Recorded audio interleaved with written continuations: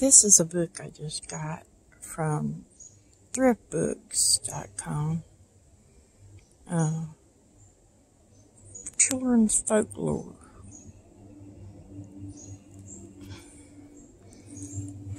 And here's a picture they have. What do a tale, a joke, a fiddle tune, a quilt, a jig, a game of jacks, a Saint's Day procession, a snake fence, and a Halloween costume have in common? Not much at first glance, but all these forms of human creativity are part of a zone of our cultural and life and experience that we sometimes call folklore.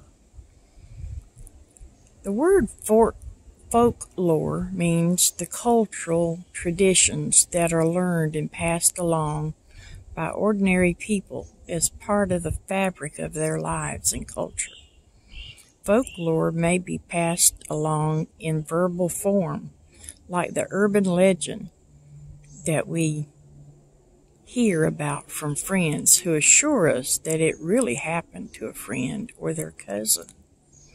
Or it may be tunes or dance steps we pick up on the block, or ways of shaping things to use or admire out of materials readily available to us, like that quilt our aunt made.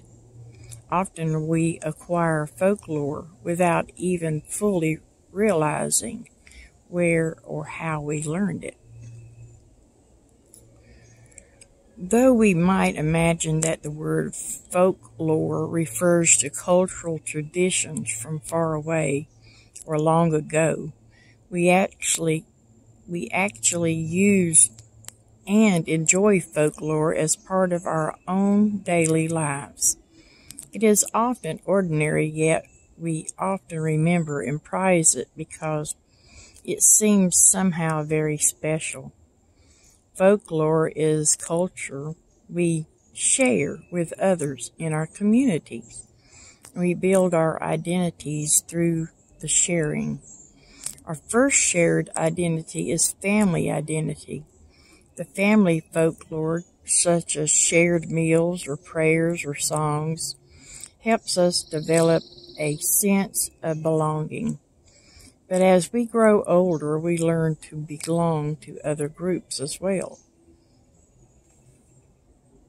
Our identities may be ethnic, religious, occupational, or regional, or all of these, since no one has only one cultural identity.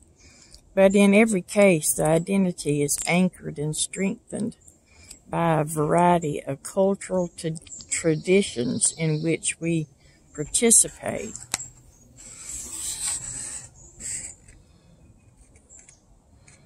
I'm outside. Share with our neighbors. We feel the threads of connection with people we know, but the threads extend far beyond our own immediate communities. In a real sense, they connect us in one way or another to the world.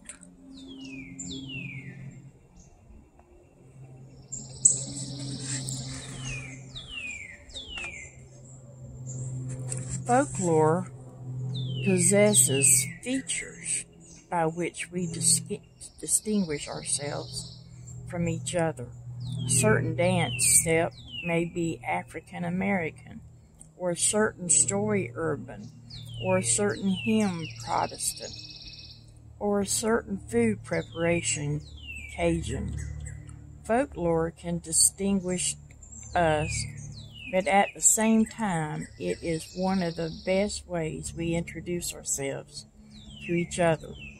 We learn about new ethnic groups on the North American landscape by sampling every cuisine, and we enthusiastically adopt musical ideas from our communities. Stories, songs, and visual designs move from group to group enriching all people in the process. Folklore, thus, is both a sign of identity, experienced as a special marker of our special groups, and at the same time a cultural coin that is well spent by sharing with others beyond our group boundaries. Folklore is usually learned informally. Somebody somewhere taught us that jump rope rhyme we know, but we may have trouble remembering just where we got it. And it probably wasn't in a book that was assigned as homework.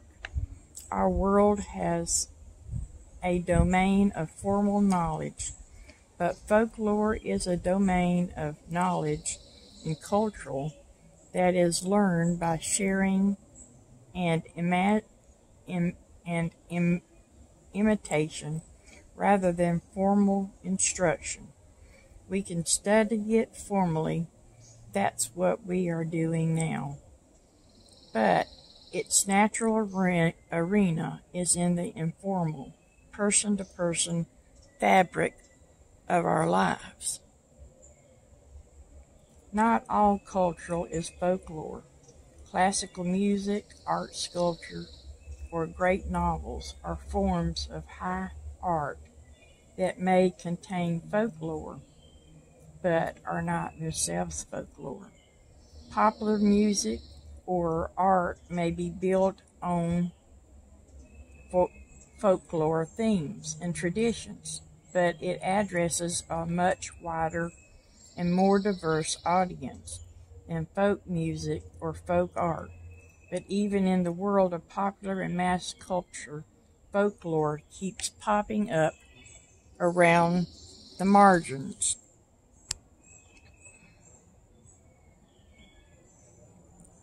Email is not folklore, but email smile is. The college football is not folklore, but the wave we do at the stadium is. This series of volumes explores the many faces of folklore throughout the North American continent. By illuminating the many aspects of folklore in our lives, we hope to help readers of this series to appreciate more fully the richness of the cultural fabric they either possess already or can easily encounter as they interact with their North American neighbors. And I'm going to start reading about these folklores, these children's folklores.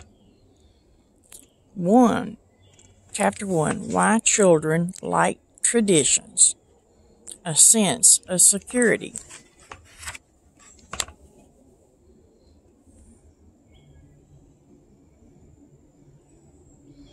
Things have changed so much since I was young. Adults share this sentiment often, especially when feeling frustrated with something they experience as different from what it was in their childhood. They're not things, they're right, things do change. But changes they are talking about are in the outside world, things like cloning animals, rising divorce rates, and suicide bombings were not part of their generation's headlines. The truth is, however, that inwardly we don't change so readily. The things we count on, like love, forgiveness, belonging, and trust, stay the same. From generation to generation, we need to be in relationships where we feel safe and valuable. How do we shape these feelings within families? One important way is by continuing traditions, things that we practice over and over again. Family traditions are begun whenever relatives gather together to talk, to celebrate, to work, or to play. One way families share special times together is by telling stories. Some Some may be about that great camping trip with Uncle Will when he hooked a bird's nest for his lunch. Oh, how about when Great-Grandma and Great-Grandpa moved to the United States, carrying one set of clothes and Grandma's favorite stew pot. Then there's the story of how Dad spent one whole month building a doghouse for Max, who never went inside it. These stories bring a family together and share a intergenerational love that makes children feel connected to the past and future. You may remember hearing Mom and Aunt Mary reminisce about Graham telling them, "Life's not fair," when they endured some disappointing times. And just last week, Graham shared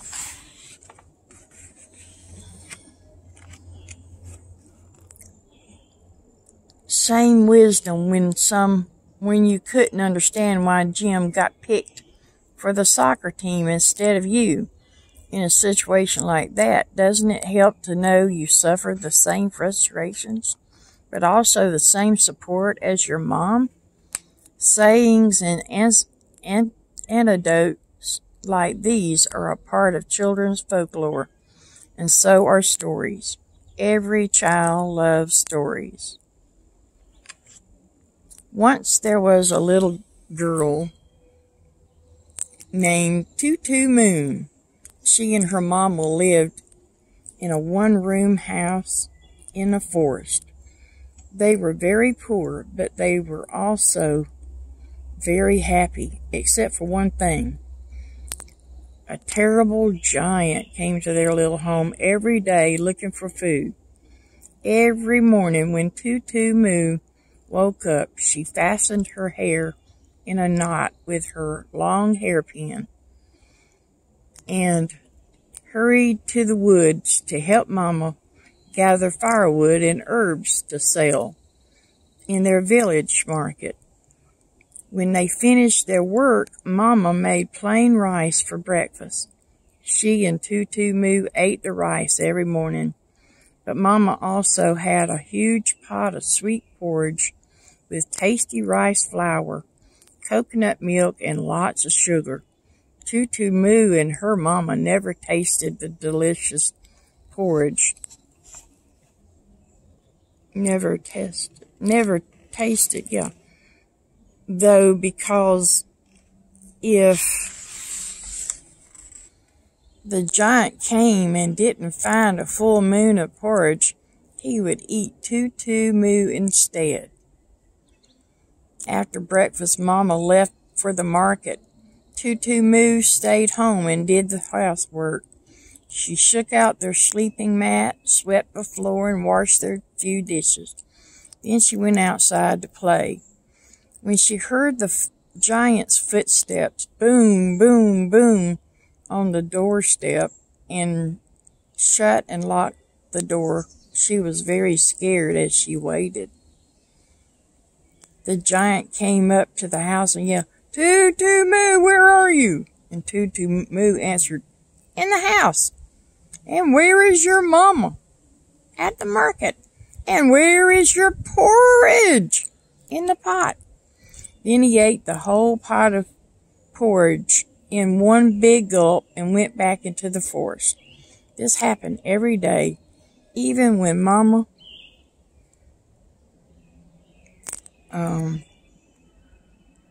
sorry, I lost my place. Even when Mama returned from with the food she bought with the day's earning, there was never enough food for her and Too-too-moo. Mama began selling less at the market, and finally could only feed the giant. Too-too-moo and her mama was starving. One morning when Too-too-moo woke up, she fastened her hair in a knot with her long hairpin and hurried to the woods to help Mama gather firewood and herbs to sell at the village market. Since Mama only had enough food to make the porridge for the giant, she and Too-too-moo did not eat. When Mama finished making the porridge, she left for the market. Poor Too-too-moo. The smell of the porridge was too much for her. She began to take only a spoonful, then another, and another, until a quarter of the porridge was gone. When she heard the giant's footsteps, boom, boom, boom, she covered the pot, put it on the doorstep, and shut and locked the door. She was very scared as she waited. The giant came up to the house and yelled, "Too-too-moo, where are you?" And Too-too-moo answered, "In the house." "And where is your mama?" "At the market." "And where is my porridge?" "In the pot." The giant took off the cover of the pot and looked in. "This is not full," he yelled. "Too-too-moo, where are you?" Too-too-moo did not answer. The giant knocked down the door, reached into the house, and found Too-too-moo. With one gulp, he swallowed her. "Please let me out," she shouted from the giant's stomach, but he just stamped back into the woods. Too-too-moo was very scared until she remembered her long hairpin. She took it from her hair and stuck the giant. The giant yelped. She stuck him again. Again he cried out, telling her to stop, but Too-too-moo stuck him again and again. Desperate to escape the pain in his belly, he ran about so wildly that he tripped on a root, hit his head on a rock, and the giant was dead. When Mama returned from the market, she had sold everything that day and bought rice and fish and vegetables and even roasted peanuts as a special treat for Too-too-moo. When she saw the porridge pot, the porridge thrown on the ground, and her mouth turned into a fright. "Oh!" She could not find Too-too-moo. She called, "Too-too-moo, where are you?"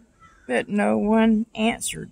Mama ran to the forest, following the giant's footsteps, still calling, "Too-too-moo, where are you?" When she found the dead giant, Too-too-moo answered her yells. "I'm in the giant." Mama opened the giant's mouth wide and came in. Too-too-moo.